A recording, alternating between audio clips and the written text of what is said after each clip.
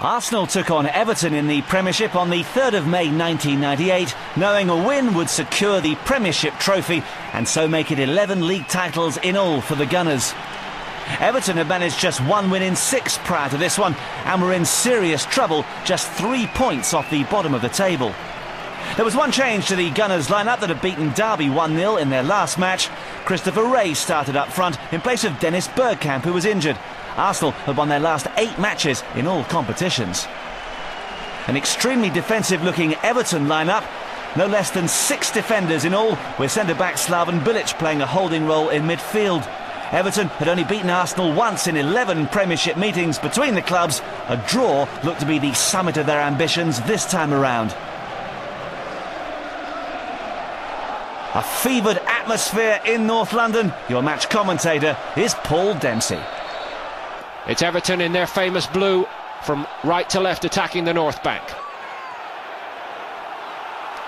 Ray Parlour gets Arsenal going forward for the first time, trying to pick out Anelka. Everton's boss Howard Kendall said, "We have a game plan, we are prepared, and we are looking for a fight." Ferguson got his foot in, but he only reached Anelka. Manuel Petit, who's been in blinding form, tried to pick out Marc Overmars. Good first touch for the Norwegian keeper Myhre.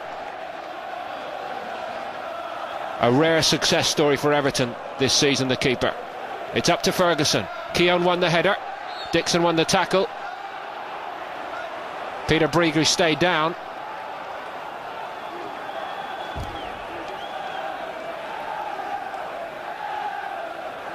So, first chance for Everton to try to get some service in to Duncan Ferguson. Brieger on his feet, okay.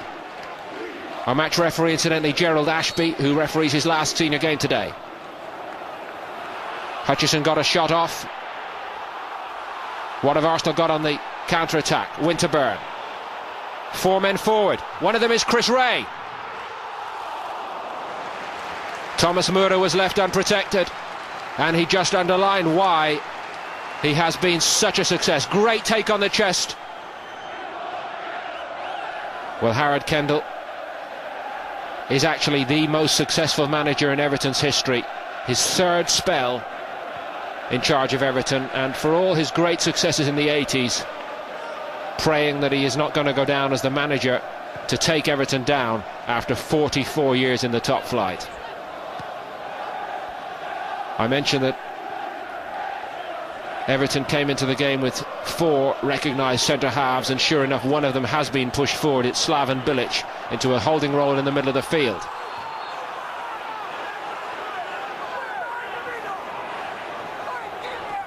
Big game for Gerald Ashby to bow out with, and nice to see him get this game.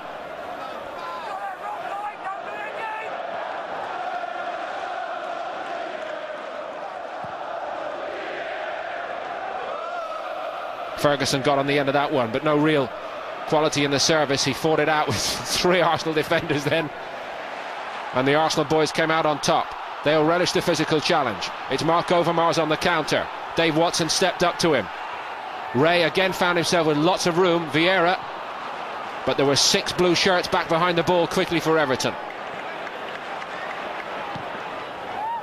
Dixon over the top.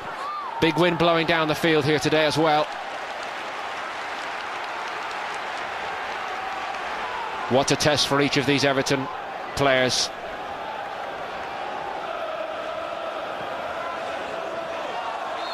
Free kick right in front of Wendy Toms, conceded by the youngster Michael Ball. Probably the biggest game that young Ball has ever played in his life so far.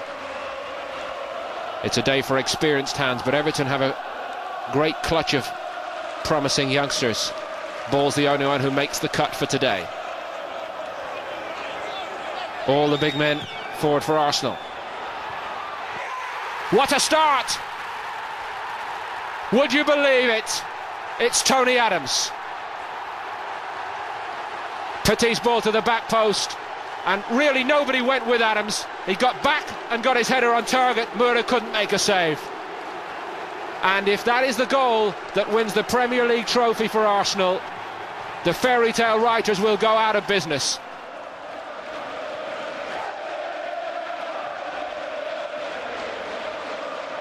Winterburn won his challenge.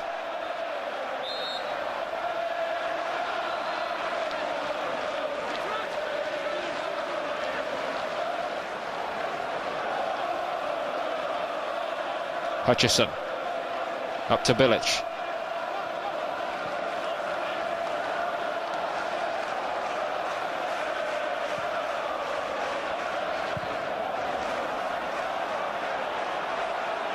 Easily picked out by Vieira.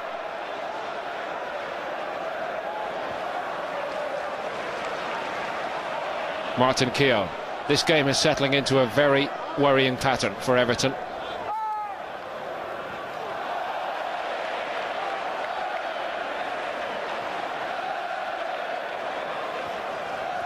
Winterburn up to Anelka. Nigel Winterburn continued his run and linked brilliantly with Anelka again. Only needed a touch from Wreh, who was closing in as well. No Ian Wright, no Dennis Bergkamp. Arsenal still look irresistible going forward.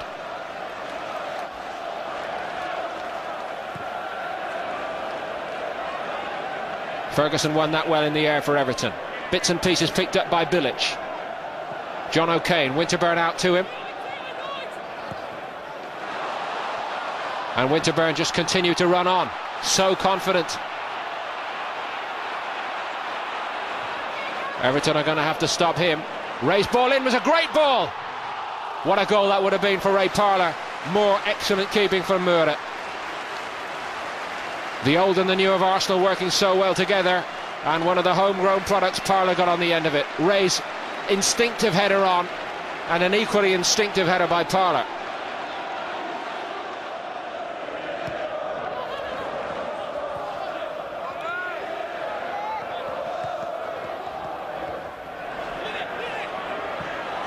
Stern challenge from Hutchison, but a good one. Slaven Bilic didn't have the legs to get away from Vieira.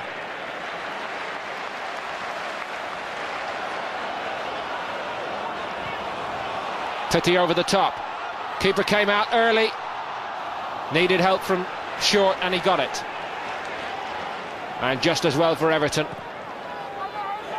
Anelka's pace is frightening. Here comes Petty, who can shift, and so too can Wreh.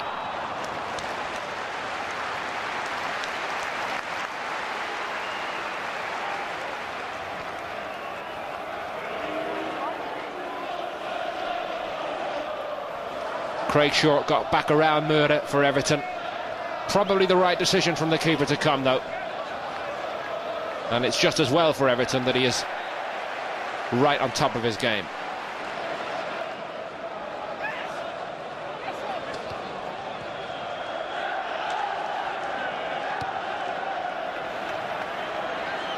They'll hope to build on that discipline.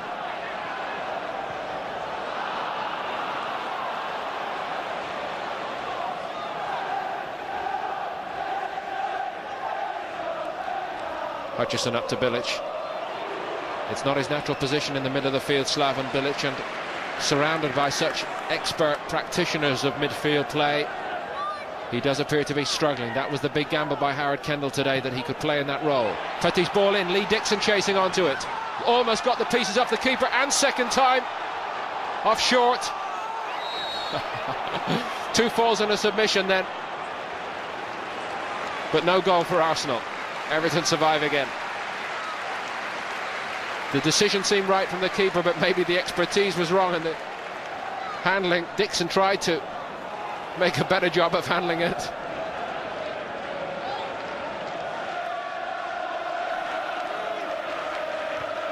Great jump by Keown on Ferguson. Fell to Parlour. Well read by O'Kane, the former Manchester United youngster. Bilic tried to release Beagrie. Peter Beagrie's had a little dart early on at Lee Dixon. Now he's having a go at Nigel Winterburn down the other flank. But frankly, the form that Winterburn is in today, that's going to be a tall order. Short stepped out from the back for Everton. Arsenal have a man down. I think it's Emmanuel Petit. Bilic goes on. And he lost the ball in the end. Overmars. Where's the help for Marc Overmars? He has the pace to go alone if necessary. This is Overmars! That is 2 for Arsenal. And it could be curtains for Everton. 28 minutes gone. And now Arsene Wenger looks a little more relaxed. And maybe the real thing is coming to the party in an hour from now. Stand off Marc Overmars at your peril. But if you dive in, he can leave you on your backside. That's the devil's dilemma. He also has the finishing touch here. Dave Watson just lets him run at him into the box. Maybe the keeper could have kept it out on another day. 3-on-3. Dixon, ball over the top. May have been the one, but it was Anelka that Dixon tried to reach.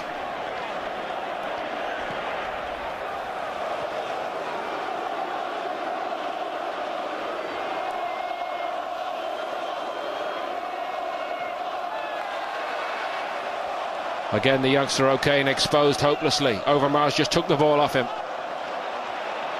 Anelka has power and pace. We didn't know too much about him 6 months ago. Kept in reserve by Arsenal early season. But they must have known something about him to let John Hartson go to West Ham. And one remembers Arsene Wenger early season saying of Anelka that he just needed to toughen himself up mentally for the job in English football, and then we would see an explosion of his talent. And that is what has happened. Hutchison taken out by Vieira. There is Anelka and all his pace. Could this finish it inside 35 minutes?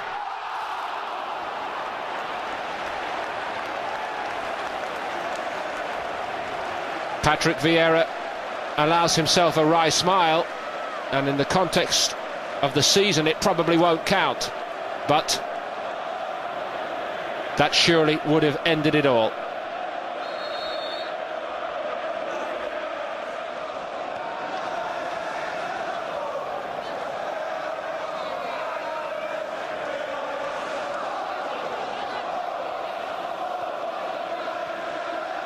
Wreh. Little 1-2 with Anelka, the face of Arsenal strikers into the future perhaps. Ray Parr is the most forward Arsenal player here. It's on if he can twist it behind him. It's still on here for Vieira. This time he took a touch and tried to set somebody else up. Well, by the time it reached Christopher Wreh, the options were limited. How well Ray Parlour does to get into such a great position and then find Vieira. He had a first-time strike 5 minutes ago, which he squandered hopelessly.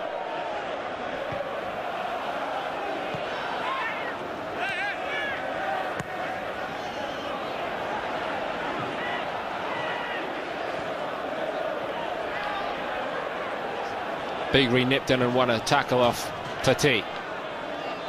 O'Kane for Everton. Hutchison. Little lax. Christopher Wreh. Overmars. Everton have the bodies back, but the Dutchman has the guile. This is Chris Wreh. Bilic got his foot in.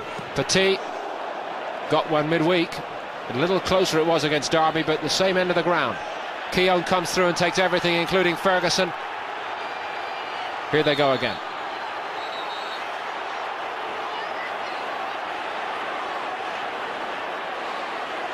And this time Gerald Ashby is isolating Ferguson as the culprit.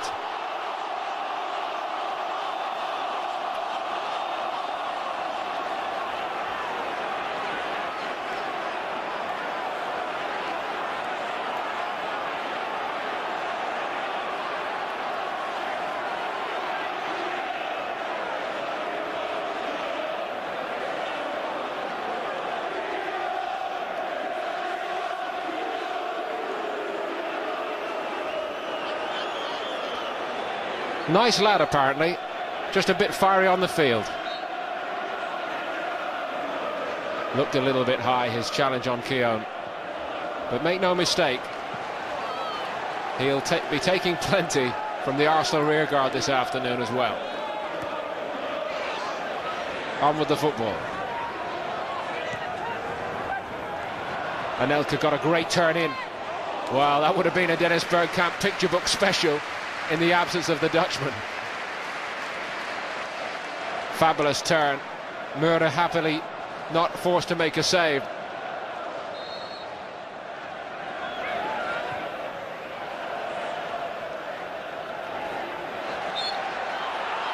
But let no one denigrate the contribution that Emmanuel Petit has made, along with this man Vieira in the middle of the field over the past 4 months since Christmas. David Platt will get 45 minutes in what looks like being Arsenal's championship game. Has a habit of hanging around for a medal, David Platt. Great talent to have if you're a professional footballer.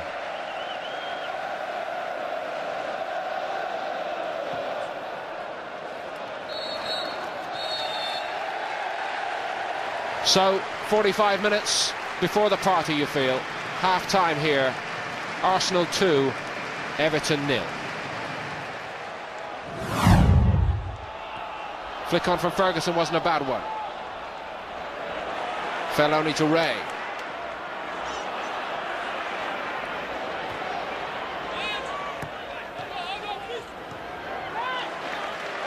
Vieira. What chance Vieira and Petit forcing their way into the French World Cup squad. Vieira perhaps a more likely starter than Petit. All one could say is that France must have an abundance of quality midfield men if either of those two aren't to get in. But of course they do have. David Platt. Space for Anelka, another French World Cup dreamer. Goals will help his case.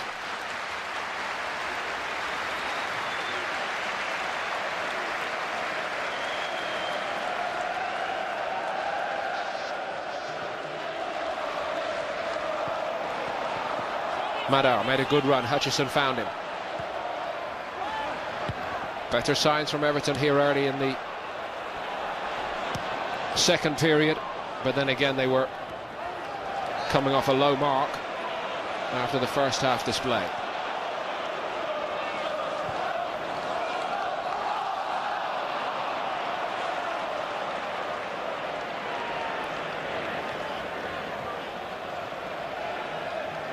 Ball. Took a risk and maybe will get punished. Marc Overmars has the pace to go it all alone here. The Dutchman Overmars looking for his second. What a fantastic way to get it. World class from the Flying Dutchman. 57 minutes of this one played. Arsenal will be crowned champions this afternoon.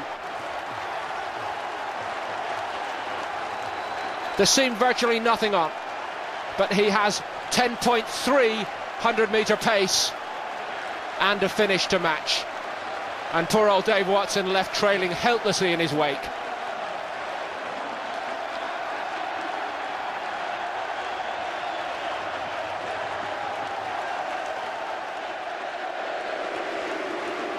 And his problems aren't to be summed up in one afternoon. Let's hope he gets a crack next season.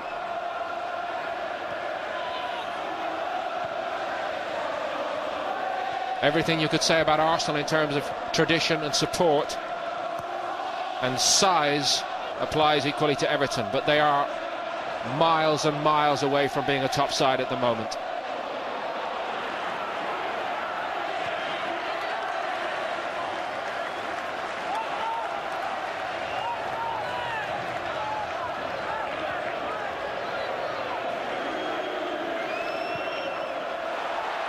Almost another error from Hutchison, and Short just backed away, frightened of the pace of Anelka. He's got three in front of him, but he's still got his shot in. Well, he's absolutely terrorising. Three big, strong, statuesque, old-style English defenders, this Frenchman.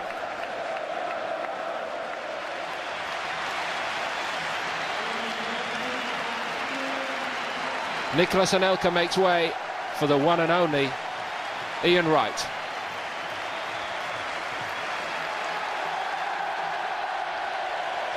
back in first team duty for the first time in over 3 months. He played in the reserves against West Ham on Monday night, got a game under his belt then.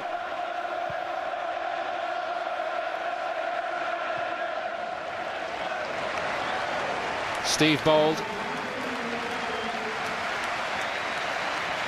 who has had a superb season, on for Christopher Wreh. Wreh certainly one for the future. Bold, one of those who refuses to go down as somebody from the past.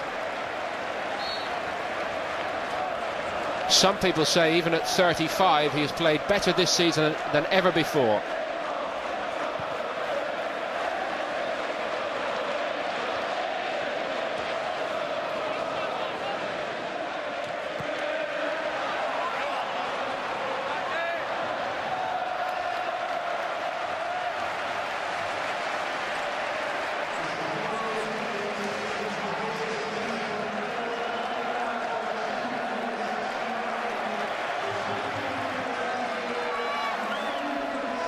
Man of the match this afternoon, Marc Overmars.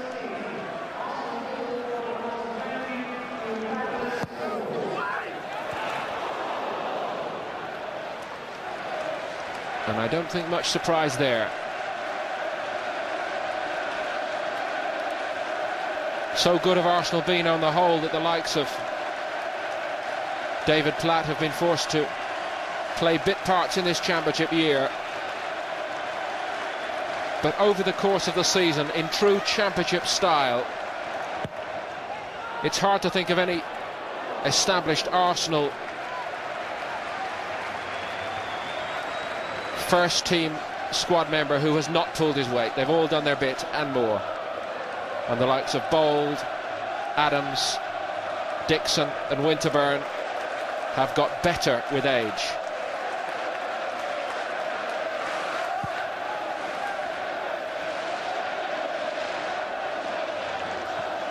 Off the field, Arsenal look now as though they will be staying at Highbury into the new century, with plans to redevelop, to increase the capacity here, and who knows whether Arsene Wenger may not be laying the foundations on the field for a new dynasty.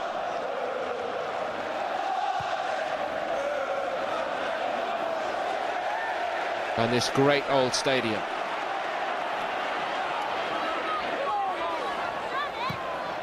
Wonder if we'll see David Platt in Arsenal colours next season. Myhre came and read it well. And the second one.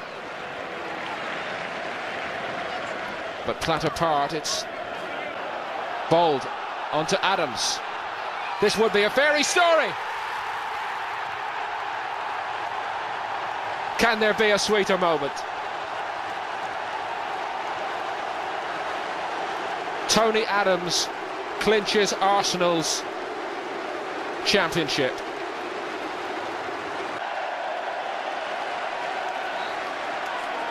His third of the season.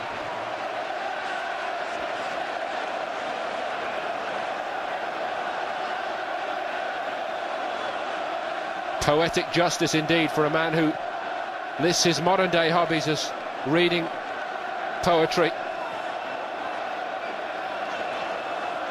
A man who has reinvented himself as a player and got better. David Seaman almost had to make a save from Ferguson, but not quite. Going to be hard for Everton to lift themselves from this crushing defeat. I would say that even given Tony Adams' amazing career, this might be the highlight. They wrote him off, they wrote Arsenal off, they wrote Arsene Wenger off, but it's everything every Arsenal fan could ever have wanted here. Highbury in the sunshine, Arsenal routing Everton, It was a very special afternoon for the red half of North London. Amazingly, Everton managed to escape relegation when a final day draw with Coventry proved enough to keep the Toffees up on goal difference.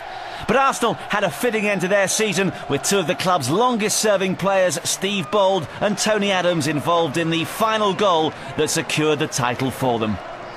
Adams lifted the trophy after the game, Arsenal's first Premiership crown.